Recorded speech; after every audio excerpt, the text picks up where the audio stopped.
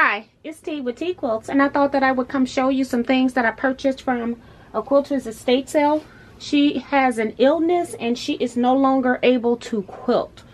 So I went to her Quilter's estate sale on June 22nd, 2019, and I just thought that I would share with you what I got.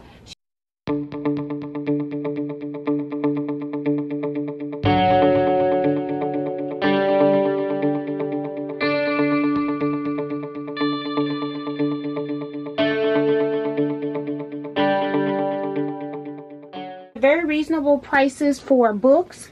So I bought this book here, Farmer's Wife, The Farmer's Wife.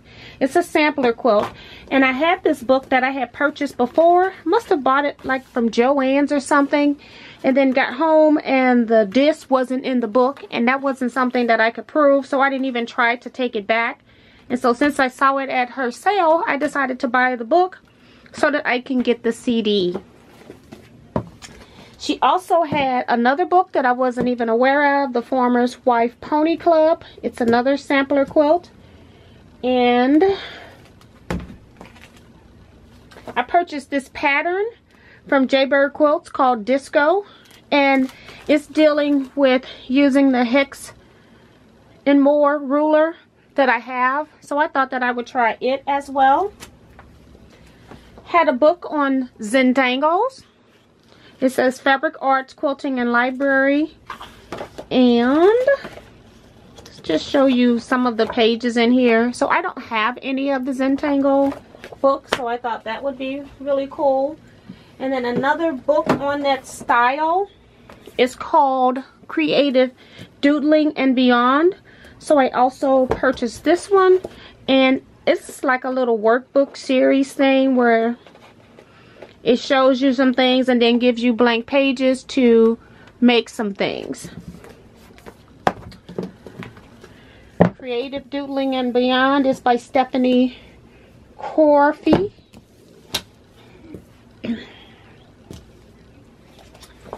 I purchased one book that I already have, and every time I see these kind of this book at estate sales or any books that I recommend in my scrap quilting lectures, I will purchase that book and then I will give them out as a door prize drawing. I really love this book.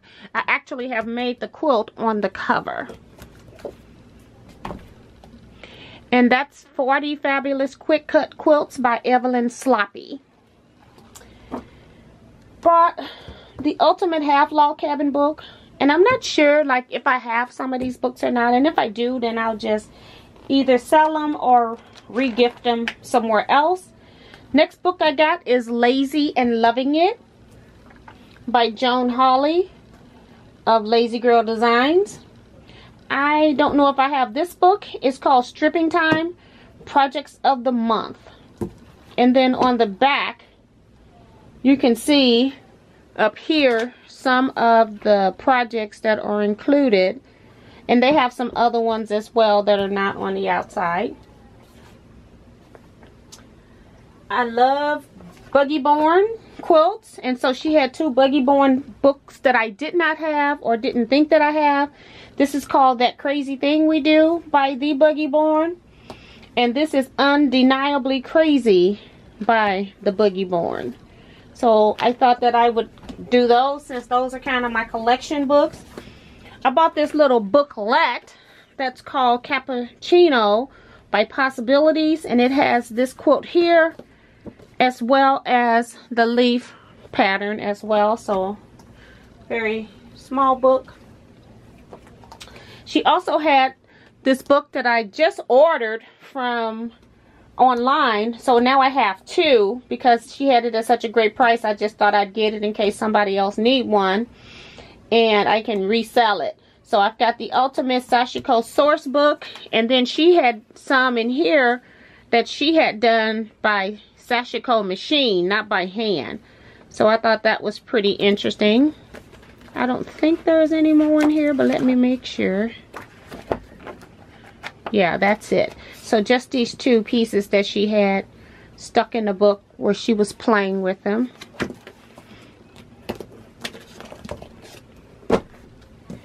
I also am collecting crazy quilt books. One day I hope to do a crazy quilt with all the handwork and embellishments. So I thought, I didn't have this book, so I thought that I would get it. I also have another log cabin book called Judy Martin's Log Cabin Book. I also love Judy Martin's quilts. Don't know if I have it. This is my duplicate Sashiko book. And then she made me take 5 magazines. She had Australian patchwork and quilting magazines, which I do like. So I just pulled out 5 because I really didn't want to add any more to my stash. So I will probably read these and then donate them to the guild if there isn't anything in them that I like, because I just pulled those out. I also bought some notions from her. I already have this ruler. It's called the Add a Quarter ruler, and I know you can't hardly see it, but it's the Add a Quarter ruler. And I have a small one already, but I thought I would buy another one. It was so funny because she had 4 of them for sale, and I'm like, I only have one this size. So I decided if she can have 4, I can at least have 2. And then I also purchased the Flying Geese ruler by Quilt in a Day. And I may have this ruler already, but again, it's one of those things that when you can get it at a great price, it's okay to have 2 of. I purchased this pin cushion, the wool pin cushion, so I really like it. And it's called the Very Ooful 2 Pure Hand Felted Wool Pin Cushion. And it was made by Brush Hollow Studio. So I thought that I would get that. And it was very colorful too, so I like that. And then I also purchased these pattern weights from her. A whole container of them. They were only a couple bucks, so I thought that was a good deal. And it's a lot of them. Every once in a while I do need something to be weighted down, and those will come in handy. Now we're going to do the fabrics. So let me get those bags. So the fabrics that I got, I tried to get fabrics that were 2 or 3 yards or more so that I could use them for quilt backs if I needed to, whether I like them or not. So she had a lot of baseball themed stuff, and I'm actually working on a baseball quilt. So I thought that I would get these. So may not be your prettiest fabrics. I actually did not have these prints already in my stash. This is also a little different from the prints that I've had in my stash for baseball. I'm actually in the process of making a t-shirt quilt for the St. Louis Cardinals, and then my friend also want me to make her one. So I will eventually be making 2. So she had these 3 baseball fabrics, and I thought that I would just go ahead and utilize those.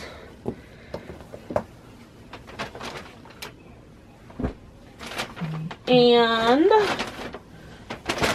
next fabric I had more in the 4th of July fabric, but I just thought that the burst of colors were really pretty, and so I just purchased it. Again, they can be used for backings. This one is Alexander Henry print. This is another one of those fabrics that's kind of patriotic.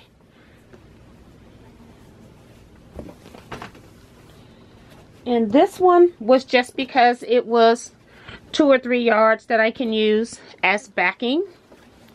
Nothing special about it. Had this very pretty zebra print that I'd never seen in this colorway. Let's see if it has any selvage I can read. Look like I see it here. It's called Animal Attraction by Northcutt Studios. And that is it. It doesn't have any identifying numbers after that. But I thought that was cute too.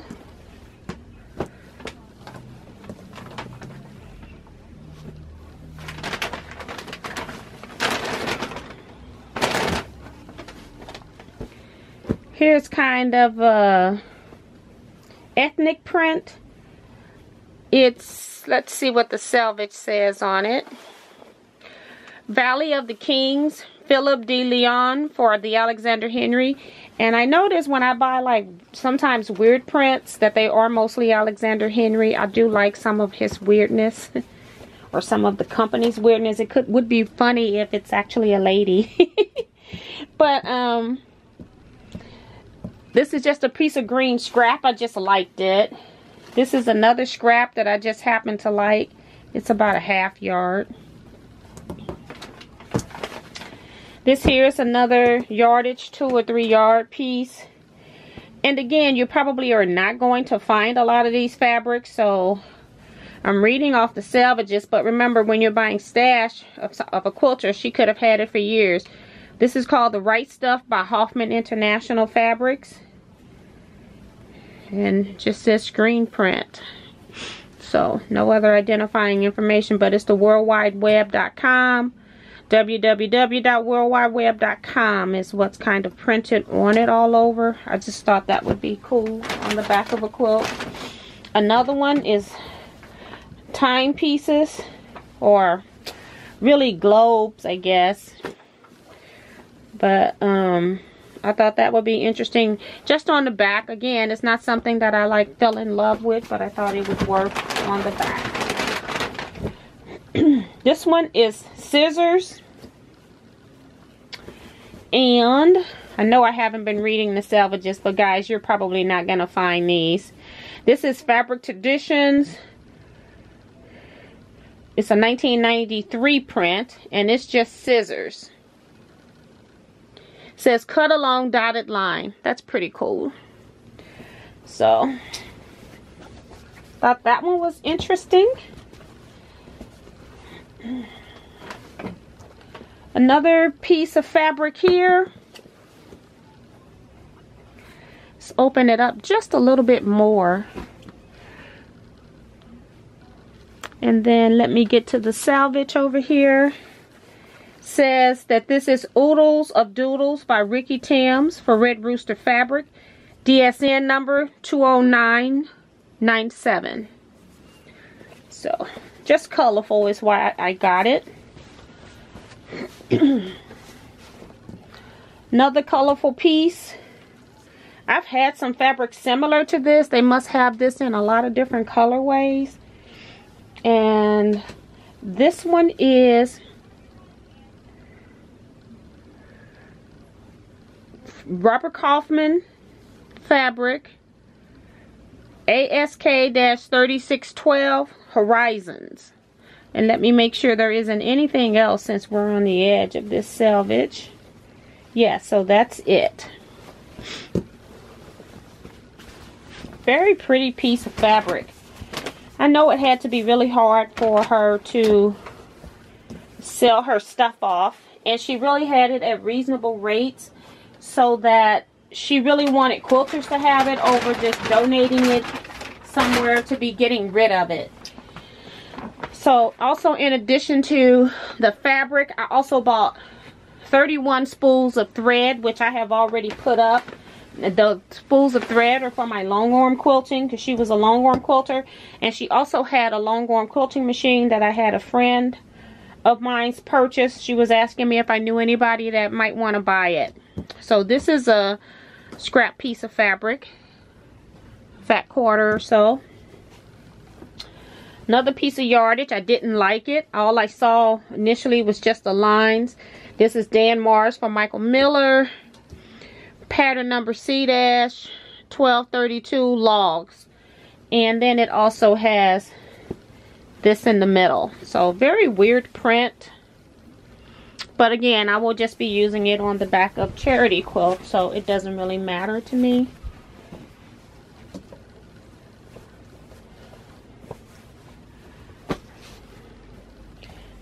I bought some things that I could also use as an I Spy quilt.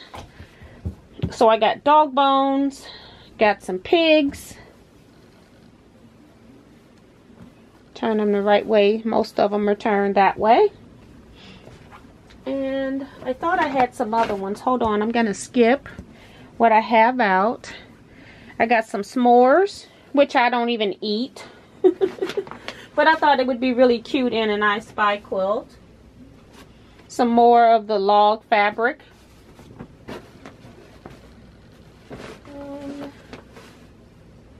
Oh, and I also have bicycles. So I'm not sure if I got any more I Spy fabric, so I'm just going to slide them over there for right now.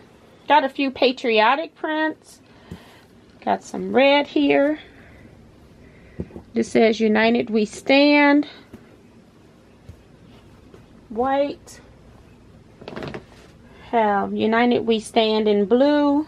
Just a blue scrap. Again, these are just scrap stars.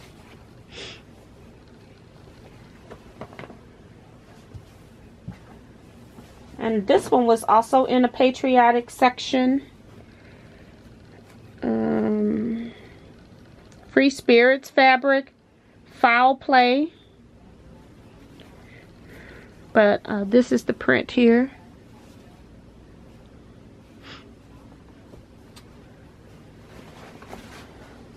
So more of the same scraps I've already shown you.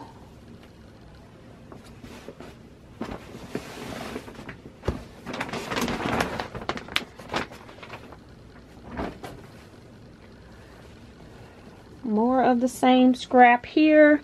And then this one is a different one. So just different scraps she had for patriotic stuff. And I thought I would get some. This I think was also in patriotic, although it's red, white, and black. And then another I Spy fabric I got was these peppers. And also Elvis. This is pretty cool. And I'll show you the other side. And I'll tell you who it's by. I'm sure it's old too. Well, maybe not, because it's not. Well, we got another salvage.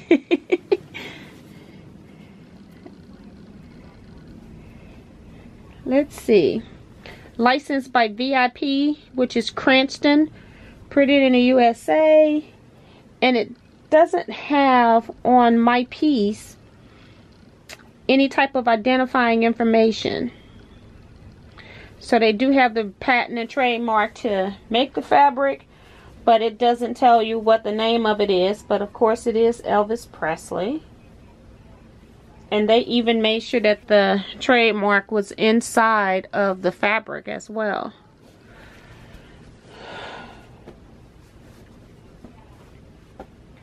Okay, so some other bright ones. I'm just going to be going through these just to let you guys go. Some orange, some blue, tealish, green, hearts, trees, and a landscape. This one was kind of ethnic as well, so I got it. And it's called Guatemalan Rainbow, which is very neat. It was by Robert Kaufman, print number 4907. And here's the Guatemalan part, rainbow. Another colorful piece. So it looked like she was embroidering on this piece. So I'll just use the bottom part that's not been used. Another colorful piece. Colorful pieces. A leaf print. Floral print. Some stripes.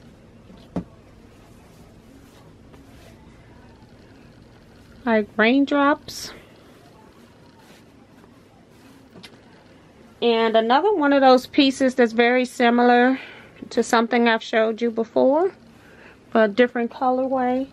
And then this was in there like a hanky or a scarf or a napkin. I don't know, but I just thought I would get it for the centerpiece because I can always use it in a t-shirt quilt or as a center of a regular quilt even. So, but that's it for this video.